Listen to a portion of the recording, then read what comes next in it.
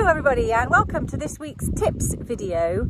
As we've got our next webinar coming up a week on Tuesday all about making the most of sixth form, I thought I might just talk you through quickly a few points which will help you to understand what we mean about making the most of sixth form. And sixth form is really a 2-year programme that is the start of building independence and experiences and life skills ready to move on out of school and into the next step of your education or your life, whatever that might be. So whether you're planning on moving on to university in the UK or in the US or somewhere in Europe, or whether you are looking at having a gap year, or whether you are looking at going into an apprenticeship or going into work.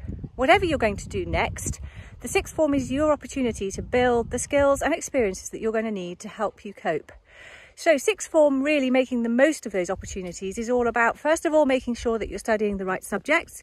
You've still got a bit of time left if you've started studying some subjects and you're not quite sure that they're the right ones, or if maybe you're not doing enough subjects, or you're worried that you're not really enjoying your subjects enough to do well enough in your grades.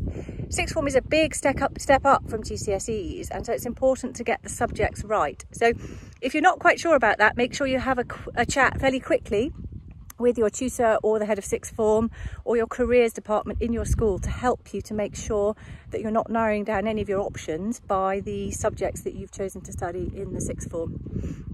Along those same lines, having a discussion with the careers department or whoever may be responsible for helping and guiding you with course choices at university, now might be a good time to start that step so that you've got in mind what you're aiming for.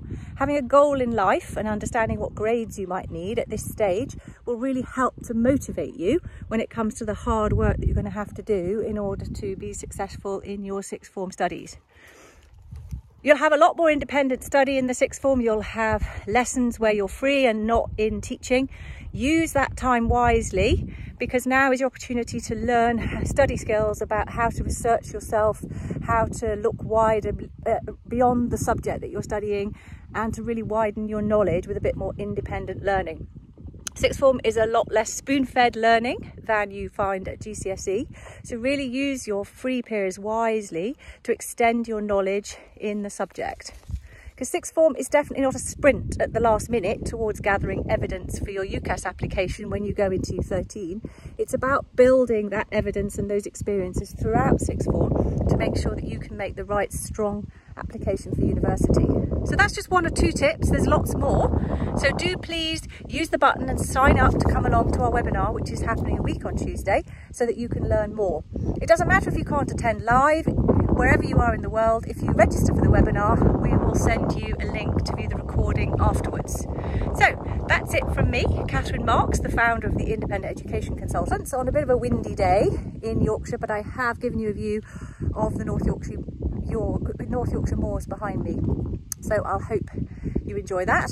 And for those of you who have also enjoyed the Labradors, here they are sitting here. Here's one of them sitting here, and here's the other 2 sitting down here waiting for us to carry on with our run. So that's it from me for now. Take care, and I'll see you in the webinar a week on Tuesday. Don't forget to use the button below to sign yourself up to come along. Take care, and we'll see you soon. Bye for now.